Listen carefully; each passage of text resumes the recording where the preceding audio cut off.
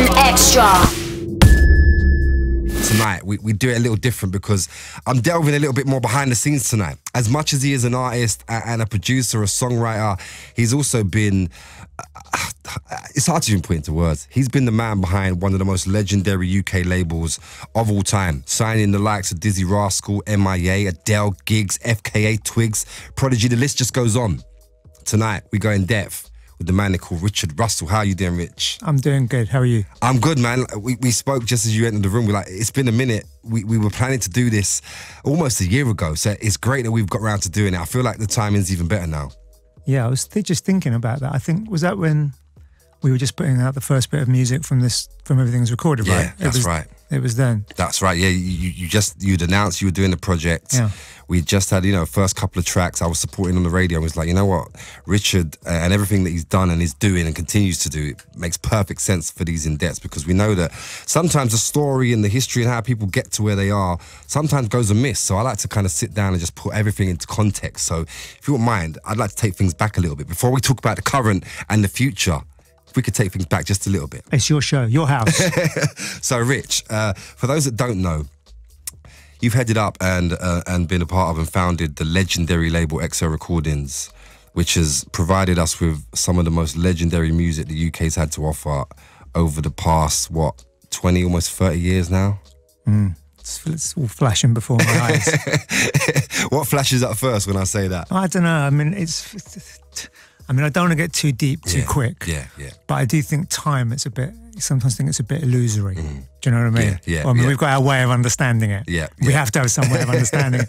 But then some things that happened, it turns out it's a long time ago, seem quite recent, you know? And some stuff, most definitely. And some stuff, particularly of that rave era, it's just erased. Yeah. Just feels like so long ago. It's just gone. I guess it would be good to kind of to put it out there, that the kind of story that I guess drew you to music in the first place. Because growing up, listening to music and loving music, what was your early inspirations? What drew you to your passion for music?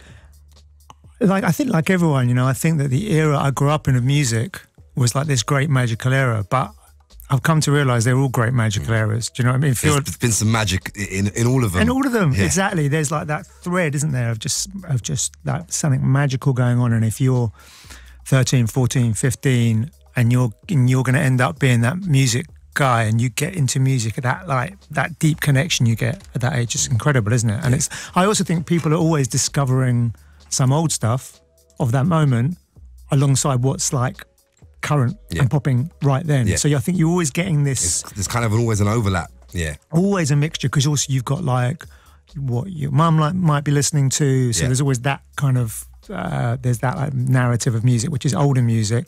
So the 80s was my growing up time, and so I listened to. I was listening to everything. I was listening to a lot of 80s soul was a big thing for me.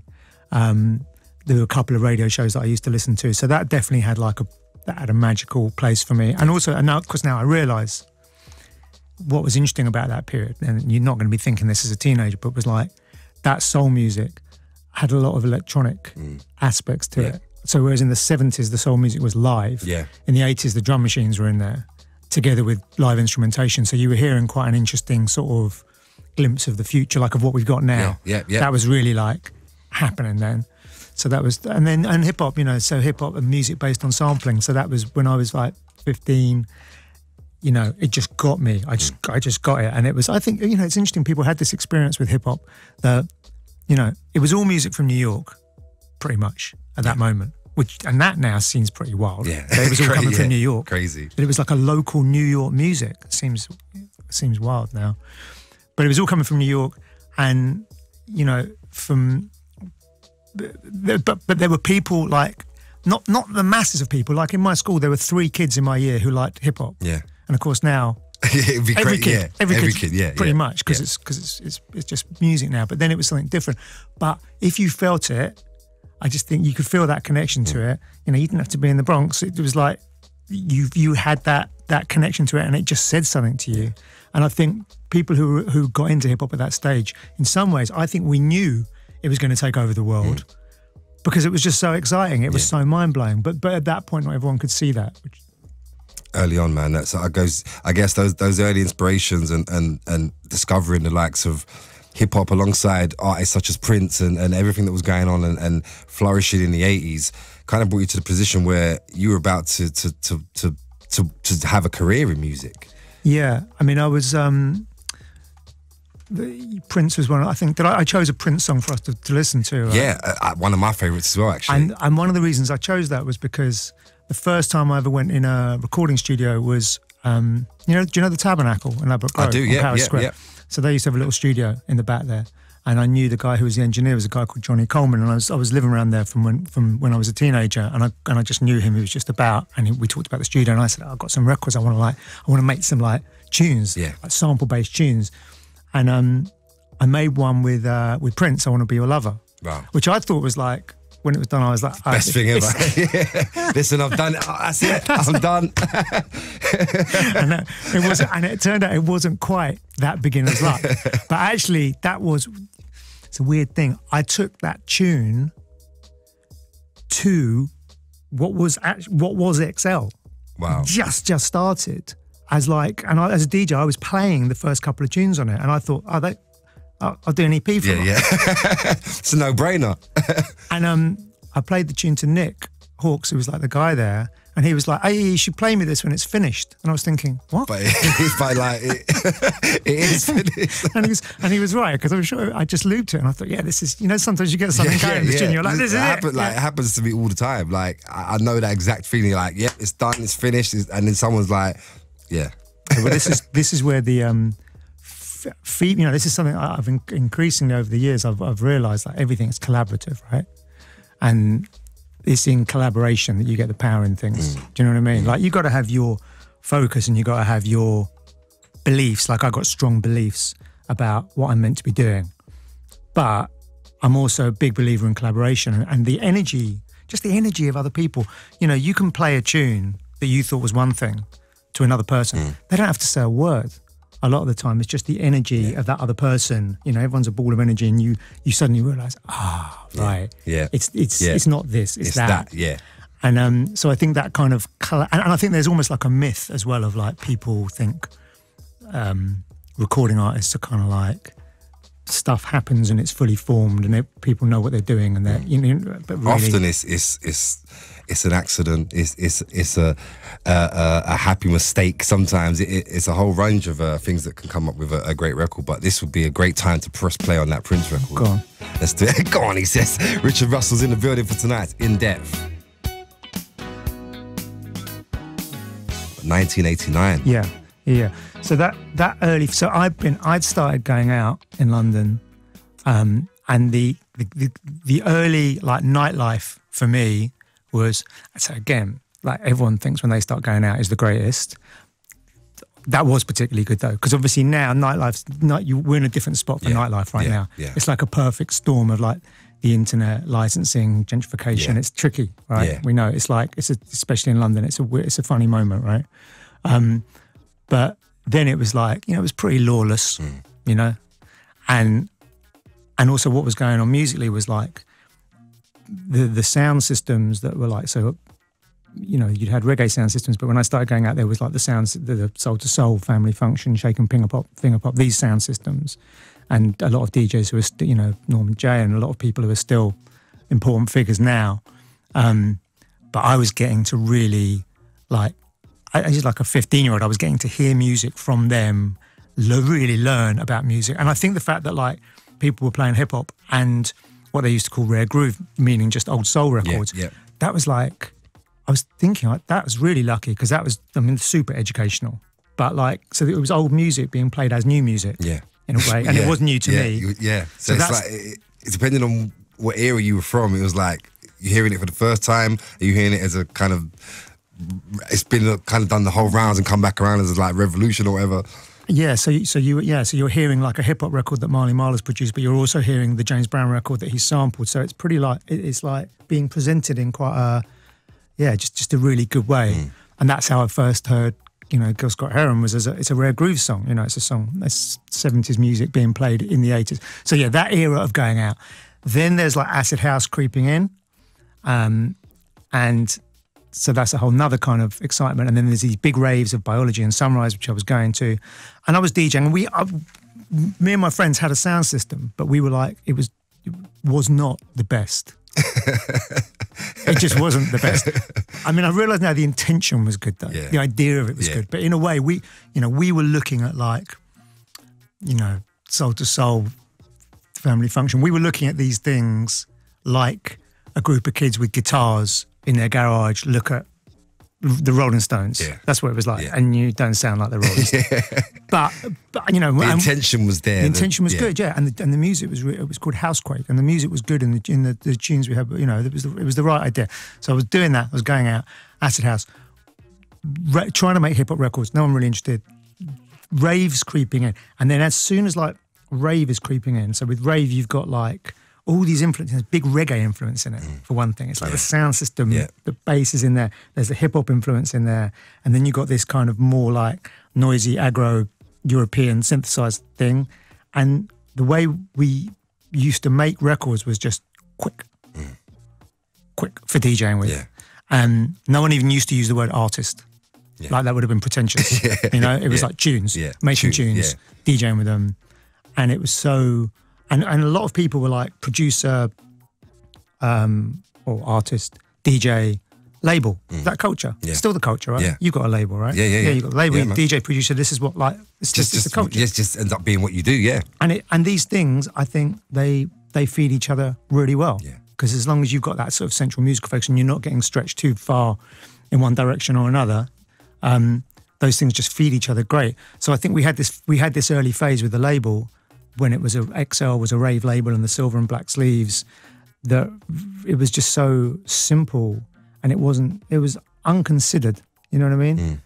I realise now the model for that in a way was like what the reggae labels used to do. Is like, we were basically buying DATs pretty much. Yeah. And pressing them up and putting them out. But the thing what was interesting was that it was like an underground movement. It was like a people's movement. It wasn't on the radio. There's nothing like, we didn't have this. Yeah. This would have been everyone's wildest dream, really. I remember coming across like early UK rave music, and the first rave music that I really liked was hearing tracks like SL2, Prodigy's Outer Space. Those records I gravitated towards, and I remember seeing like you said, the black and silver XL sleeves and thinking, I don't know who these guys are, but I like what they're doing here. Yeah, I found out that both the two records that I really liked were from the same label, and that I found really interesting. But we were all like frustrated b-boys into reggae, into hip hop, and not really with a way of making that kind of music, not really with like access to great vocalists, and just like, so this was like us trying to make a noise that somehow got close to that. I mean, we never thought our records were as good as the hip hop records at the time or the reggae records. Yeah. We never thought what we were a bit like, but actually, because there was like the spirit of it was good, and it was like, I don't know, maybe a little bit because we were a bit reluctant or something. We were very nonchalant about it, really. And I again, I don't think anybody really knew what they had and where we were going with it, or where, what you guys were really doing back then that was going to have such an impact 20, 25 years later. Definitely. But then equally, but it wasn't even like, not even that much later. Like, I think when the grime thing was just kicking off, and when like Wiley and Dizzy were pressing up, just listen, you were right there, you were in the centre of it, I was on the edges of it, but when I saw what was going on, I was like, oh, well, this is just that again. Yeah. They're doing what, yeah. But they're vocalists as well, and it was like, okay, this is big. That was where it had something different. And of course, the MCs were always part of it, but it was MCs for live in the rave thing. It wasn't really MCs for records. Yeah. So I suppose and then as the garage thing kicked off, you were in like that transition, weren't you? Because the MCs are kind of caught between, like you said, MCing as a host for live, and then as that, like, our generation came through and the likes of Wiley's, the Dizzy's, it was, the lyrics were more about what was going on in the estate, or, like you said, becoming more of an artist for record. So when I heard that I Love You white label, when I heard that start, I was literally like, thank God. Like, I just thought this has been such a long time coming, really. And obviously they were like leaning on stuff that came before them, and of garage course, and that scene. Not to say that scene wasn't massively important, of course it was. But when that started, and also Wiley, I really felt like was like a genius, almost in like I imagine the jazz geniuses used to be. Like where you're just miles ahead. Yeah. Like you're so far ahead of what other people are doing. Like he literally was though as well. Yeah, yeah. So it was like, I think to a lot of people, it was probably quite confusing. Like, what is this sound? What's this noise? Like, what is it? And of course, you listen to those Wiley tunes now, just the minimal, I mean, it's incredible, isn't it? And they still drop. They still go off. And what's great to see as well in 2018 is that a lot of the new age grime artists, producers, DJs, MCs, they're referencing that early sound. So it's like you said, it's background again. I'd love to play a Wiley or a Dizzy Rascal record. In fact, I've drawn out a Dizzy Rascal record, one of my favourite from Boy in the Corner, which is still one of the most seminal grime albums. Signing both of those to XL must have been a pretty legendary moment. I think it was obvious to us, like, these guys are incredible. And what's going on here is like, it's wild. But I think in ways that are maybe less clear now, that was not a widely held opinion. Because they were so ahead. It was so early. They were so ahead. It was so early. So they weren't like gonna, people didn't believe.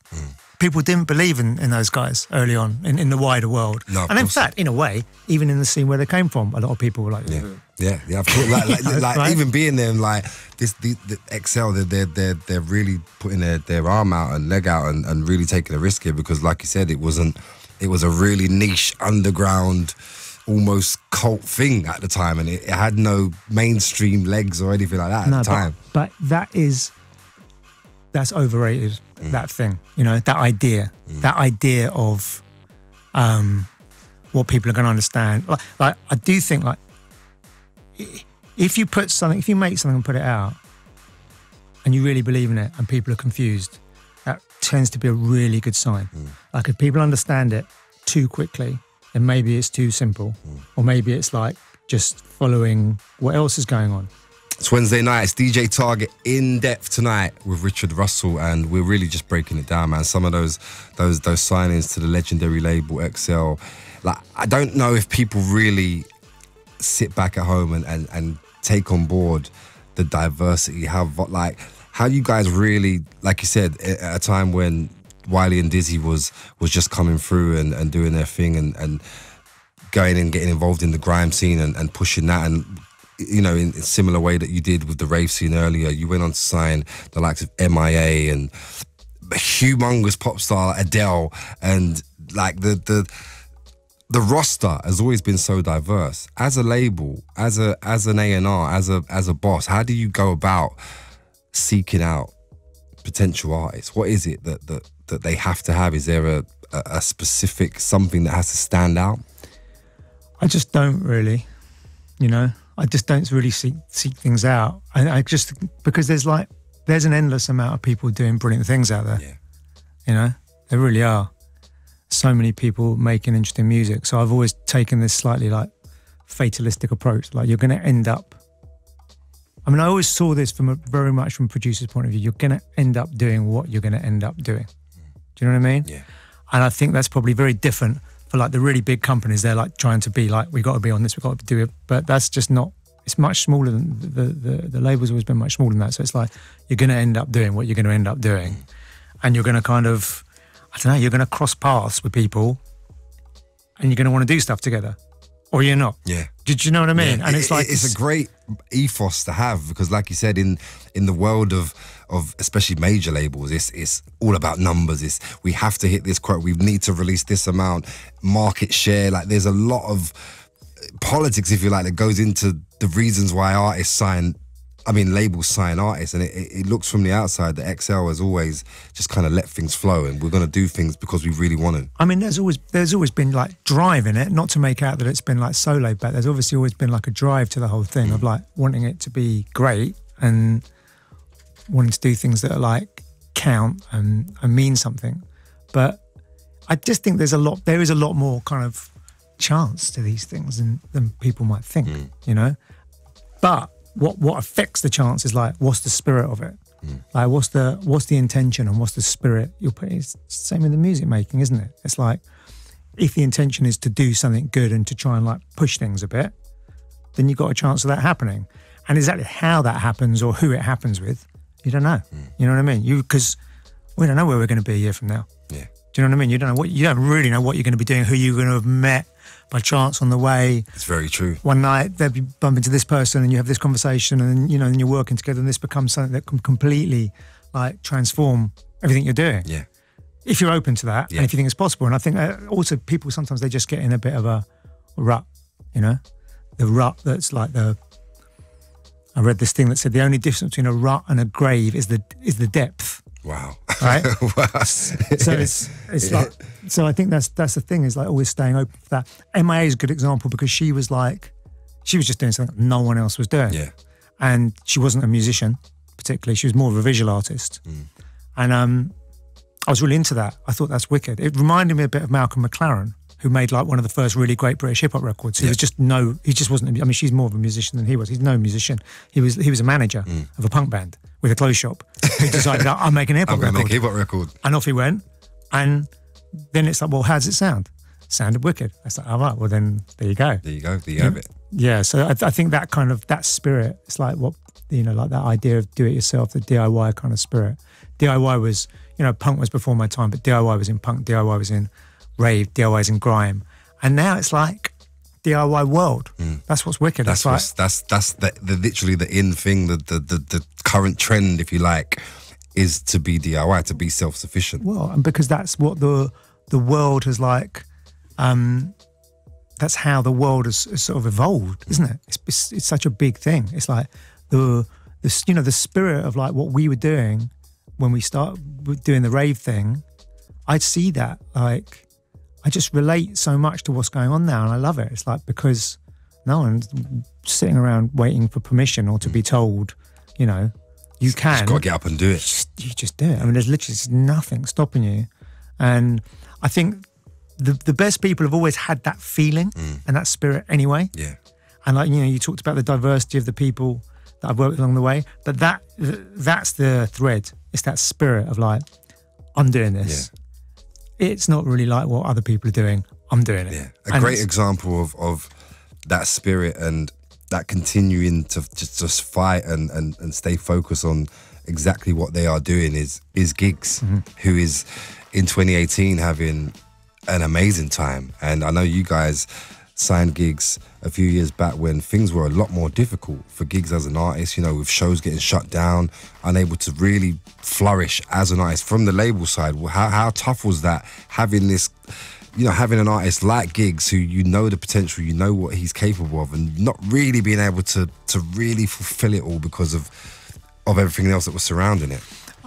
I think it to me it's consistent though. It's consistent with like, if you're doing something interesting one way or another, there's going to be some reasons you can't. Someone's saying you can't, but he just had that like times 1,000. Yeah. Like, and coming from like official sources. Yeah. So that's a whole nother weird thing. But in a way, there's always some like resistance if you're doing something good.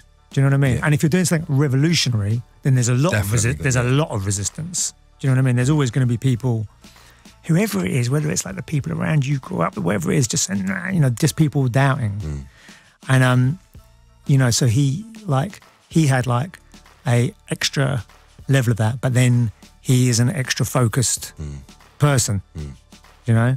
And I'm sure someone with less genuine sort of inner strength, that would have got in the way of what they were doing. But he was just like, he's very philosophical as well, isn't he, Giggs? He's deep. Yeah. You know what I mean? So it's like, I think there's a deep inner sort of, it's like a spiritual core there where he's like, well, I'm doing this. And I'm going to see this through. And, you know, so this is happening, but I'm doing this. And he always just seemed to me to have that kind of philosophical sense of like mission and purpose. You know? And it definitely seems like the mission is being fulfilled, man. Yeah, it's flourishing, isn't it? Like it should be, and I think it's flourishing, and I believe a lot of other people are flourishing off the back of it. Yeah, of directly course. Or indirectly, 100%. You know, but he's definitely like, he's just kicked some doors down, 100%. And I think off the. I mean, everyone's influenced by things, and then if they're good, they influence other things. But you can really see now, like he's really inspiring people, isn't he? He's inspiring people in a broad way. Oh, in a massive way. And he's like, I think it's a lot of responsibility in a way, but he's like, he's got the shoulders for it. We haven't really touched on this artist much, but it'd be silly for me not to mention a lady who is without a doubt the biggest artist in the world, or if not one of the biggest artists we've had in an entire generation, Adele. What's it been like working with an artist who just goes to a magnitude that we've not seen before? Obviously a blessing, of course, and I think everyone who's been involved in it has felt like very just fortunate to be involved in something like that, because I think there's a big difference with these things to what people imagine, which is that you don't know. You don't know what's going to happen. Yeah. I mean, I sometimes think she did know what was going to happen. I have certain things I think about now, and I think in some ways more than you could ever, more than with most people, she had some feeling of something. But she was just always. She always made me feel very confident. I've never had a moment where I haven't felt totally confident in her. That's just how she makes me feel, and I think so. That's obviously that's a sign of greatness with anyone, isn't it? Like you could always just tell that she knows what she's doing, and of course she's human, so it's not like she's always going to feel like she knows what she's doing, but she had there's just this focus, and I think that spirit is sort of something that kind of strength of character, strong people with a strong spirit and that kind of strong vision. I just like working with people like that, and that doesn't necessarily mean they're going to be international superstars. It just means they're going to have some courage in their convictions and not be like, oh no, we better be doing this. What if we did look at what the next guy's doing? Because it's just too boring. And easy to do in 2018 for an artist who's maybe not, like you said, completely confident in their own abilities, in the direction they want to go in. And there's so much going on, there's so much noise, it's easy to get thrown off course. Yeah, but I think it probably always has been, It's probably only ever been like a certain amount of people in any field who've really got this confidence. It's all just confidence, isn't it? It's the confidence to say, I'm doing this, and it's never, and when people do well with things, it's never as easy as it looked. Things always have to start from people some don't see the sometimes 5, 10, 15 years of hard work, the no's, the getting the door slammed, and then all of a sudden things can kind of start lining up, and before you know it, you've got a superstar. Of course, and there's also this idea of like everyone wants to succeed, and I suppose like growing up listening to a lot of hip hop, in a way, hip hop celebrated success more than any other music ever. Yeah, where it's really made a sort of point of that as part of the culture of it, and that makes total sense. But then at the same time, there is a danger in that if you get too caught up in that could get in the way of the art. You get caught up in the sauce. You see it time and time again. Yeah, and that's really, really risky, And so I think if you look at like the most, like even if you look in rap, if you look at like a Jay-Z, who's probably as successful as anyone's been in that, actually, there's always been such a depth in the music. Do you know what I mean? And in the lyrics, and much as he likes talking about being a businessman, there's this like amazing depth, like a real depth of like artistry. And I always hope like that's what people take when they look at him.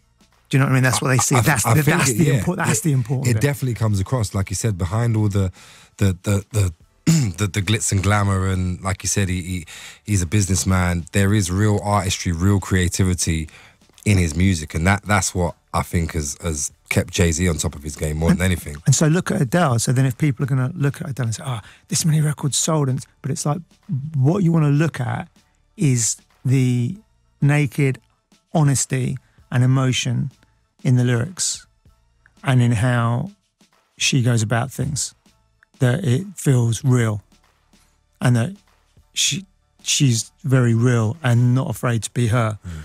And that's kind of what you hope for an artist. Yeah. And so I think like when people, like someone who's perceptive is going to look at her and see that, and that maybe, you know, I don't think it's always that easy to put that much of yourself out there, you know. But a really good artist does that. Do you know, we haven't spoke about properly as yet. We spoke about, you know, you getting into the studio real early, your DJ career, of course, the whole movement with founding and the success with Excel.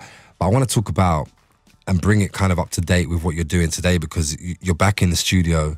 The creativity is flowing like never before, and you've put together an album that is very, very, very, very good. Tell us about how Everything Is Recorded came about. Where was the thought process behind that? It's been a kind of continuation of like records I've been producing since 2010. I made a record with Gil Scott-Heron called I'm New Here, which he was someone I'd really wanted to work with for my whole life. And we made an album together, which took quite a while to do, but came out, you know, very meaningful.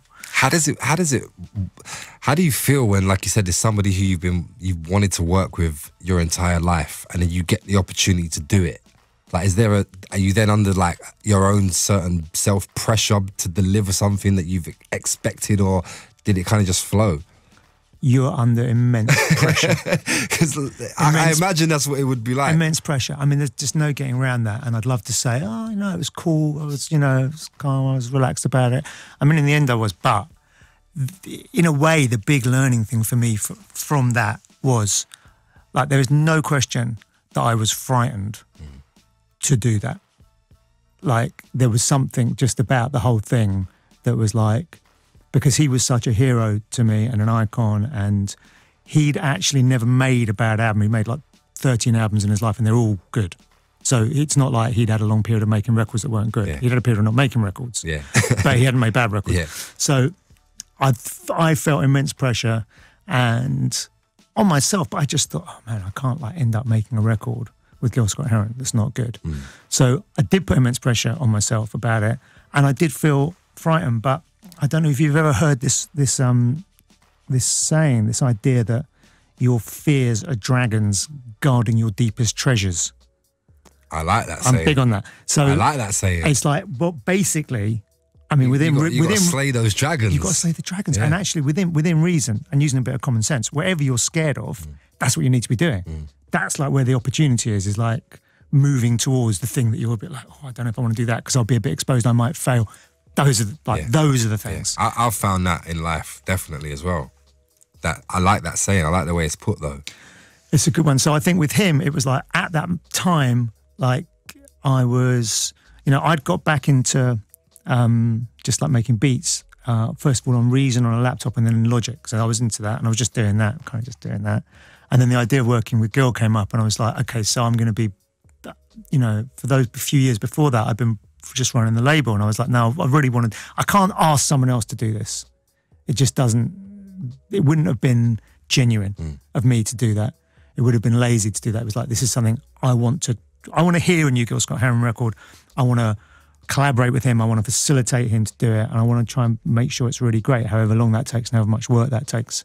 So yeah, I went off and did it, and thankfully it was well received. And then from there was a sort of flow of other records that people asked me to make, and also just projects I got involved in, like doing these Africa Express things where we went to Ethiopia and we went to Kinshasa.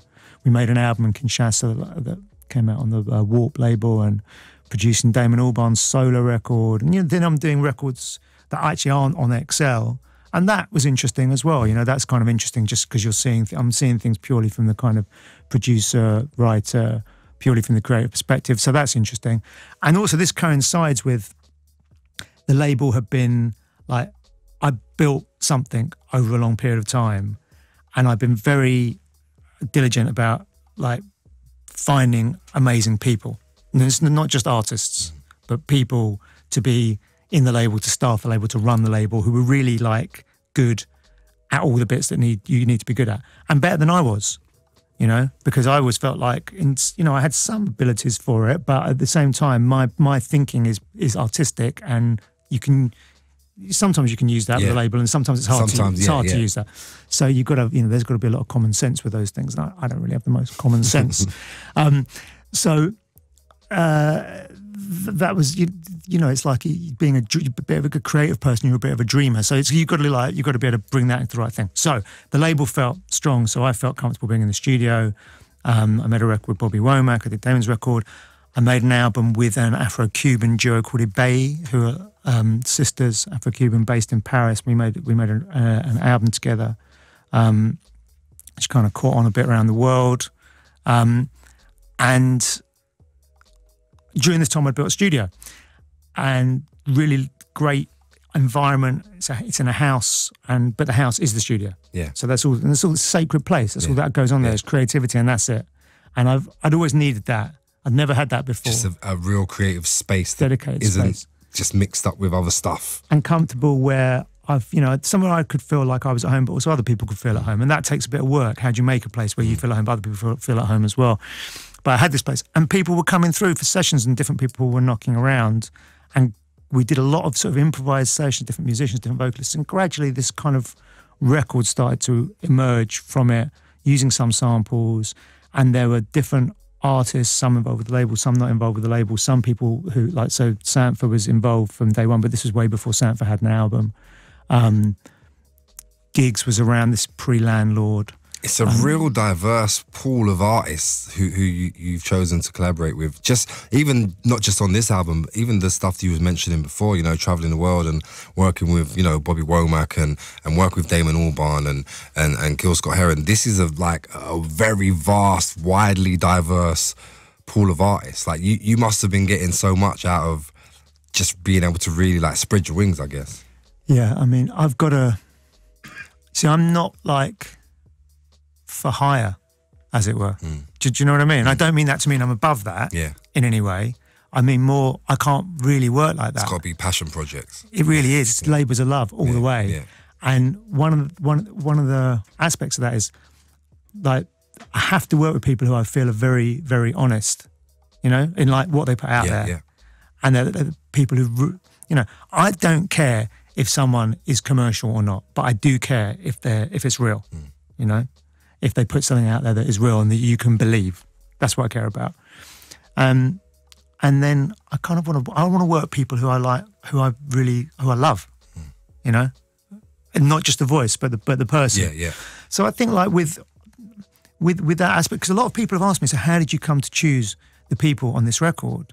And I had to think about that because there was no method. And then I realized something. That's like saying to any of your listeners, any fan of music, how do you choose what you listen to as a music fan? Well, you don't. It happens. Yeah, you listen to what you love. Yeah. And actually, as a music fan, you can't be wrong. Your taste cannot be wrong. It's completely objective, isn't it? You can't It's what you're into. Yeah. So and like, what's the thread? So if you're a music fan, what's the thread between the artists that you like? You've listened to this one today. You listened to this. You listened to this one. What's the? You've listened to Rihanna. You've listened to Miles Davis. You've listened to Sneakbo. You've listened. You've listened to the Beatles. What's the thread? You like it, yeah. You're the thread. Yeah. And so whatever you're listening to, it all connects via the listener, and the listener can't be wrong. So I think that was probably my approach to it, which I'd never really thought of before until I started doing things like this and had to explain the record. It's quite interesting in a way, having to explain it. It's interesting to hear it explained like this as well, because we speak to a lot of artists, a lot of, producers, writers, and I always try and find out their process of how they go about working on stuff, and just having that freedom, just to, like you said, just to be able to pick people you really want to work with, artists that you're passionate about, artists that you actually have a real relationship with. It makes for making the best music, I've always found. Yeah, and I think music's about relationships, isn't it?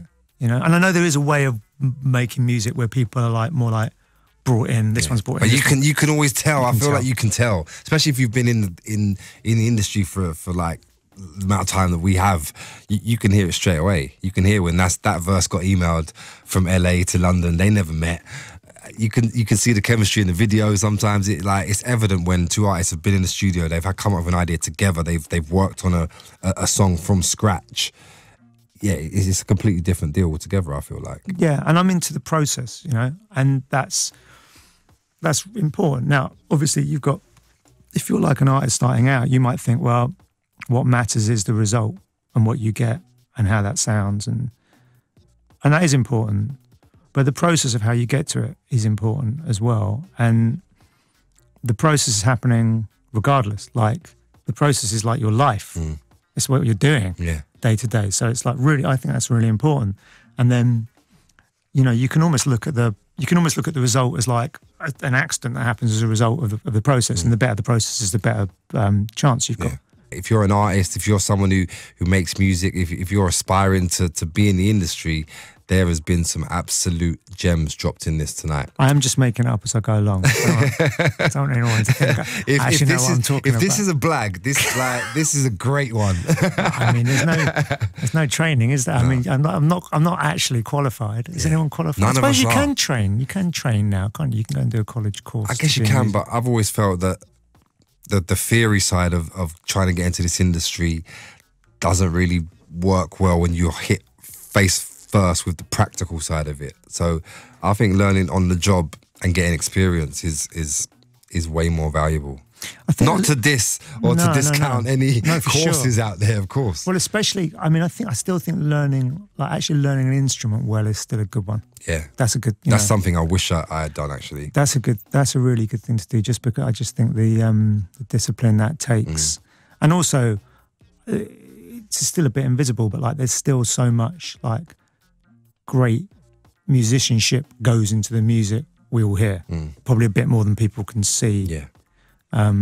So I still think, you know, I like the quick ways of making things, and obviously electronic music and modern, you know, the modern I like, but I do think there's also like a nice thing if you can combine that with like serious musicianship, and everyone gets something from that as well. If you're working with vocalists and there's someone there who can really play, that always just kind of I feel like that's happening a lot more now. I feel like the UK especially has really raised its production levels and the music sounding better than ever. Well, we did a couple of shows for Everything Is Recorded, and we had, so you know, gigs came through in Sanford, but we also had like some players from the sort of London kind of jazz sort of area. So like Nubia Garcia came through, and Yaz Ahmed, like so sax and trumpet players, and they were amazing. And to have that combination, that just adds a whole new, especially live. That incredible. Just adds a whole different dynamic. And and London is like, in the UK, I mean, it's like there's a powerful vibe at the moment, really strong. I think really strong in terms of like, it's not just vocalists and producers, it's people who can really play. I was going to actually ask you about that and ask you about where we're at in 2018, and like you said, London, the UK is really, really strong at the moment. Is there anyone in particular that, you know, you've heard recently you've been like, wow, I'm kind of blown away by that, or anyone you're kind of tipping for big things this year? I mean, I think it's like, it is an incredible moment. I mean, there hasn't been a moment like this before. I think a big turning point was the J Hus record in all of it. Yeah. I just don't think there's been an album quite like that before. No, definitely not. Like that was definitely like a one that kicked off the doors and opened up like the floodgates for a bunch of artists to be able to say, look, okay, this could really work. Yeah, and I think him doing something which sounded to me like, I felt like in the US, people have been managing to do that for decades, like a record which was really street, but also really accessible. And that seemed like a code that was really hard to crack. It was like you have to choose which one are you. Are you like selling out and going commercial? Or are you going to be so underground that like you're probably not going to be heard by that many people? And that was always a big frustration, I think, for everyone here. Why that always happened, like why there wasn't a way of. So yeah, we always had our underground music here, and this like incredibly rich sort of seam of everything we started talking about, from rave through jungle through garage. But like, could an artist really come through? And I suppose a lot of it was production based, not vocalist based, so that was tricky. But now we've hit a moment where it's like authentic music that people actually want to hear from artists who are the real deal. And then you've also got someone, you know, like a Sanford will be doing something totally different to what anyone is doing, and there's room for that. Yeah. I wanted to ask you as well, you must have, or I'll say you must have, you've probably got plans to get back in the studio and continue working. Are we going to get another album real soon? Have you got other projects on the horizon? Do you have a wish list of artists that you want to get in with? I've just been, like I said, we did these live shows which were incredible in East London. a couple of weeks ago, and that was really a vibe and great couple of nights. And then I kind of had been thinking I wasn't going to even think about what was happening until I'd done these shows. We did these shows, and I just carried on recording, you know. And there's people are about, so I've kind of just carried on. I'm sort of carrying on, just doing this. Like this, everything is recorded. Has always felt like it wasn't intended as a record in the first place, and then a record's come out of it. Yeah. And it feels like quite an open-ended thing, and also just a way of collaborating and a way of like being with people and collaborating with people and sort of seeing what happens, and it being pretty open-ended in terms of musicians and vocalists. And that's, you know, I've realised I'm like really lucky to have that. It's very unusual. You know, it's very unusual to have a vehicle like that. So as much as possible, I do want to keep rolling with that for the time being. I mean, I never really have a wish list of people, because in a way, my wish list of people to produce was Gil Scott-Heron. That was, and I really went out of my way to make that happen and to kind of fulfill that. And since then, everything's happened and evolved and has felt really natural, and I've kind of like just let myself go with it. So I guess the way you're working at the moment, it is working for you. So you know, if it's not broken, why fix it? And yeah, I just think it's not. I wouldn't want to like say, oh, you know, there's that guy, like, and because I've heard that record, I kind of think if you let things happen, there's more of a sort of, I don't know. I like there being a bit of a looseness about it, and then you kind of just sort of see what comes up. So I don't have a wish list. You know, we look forward to whatever it is you end up doing in the studio. For now, though, we can enjoy the album that you have graced us with. Richard Russell, it's been an absolute pleasure.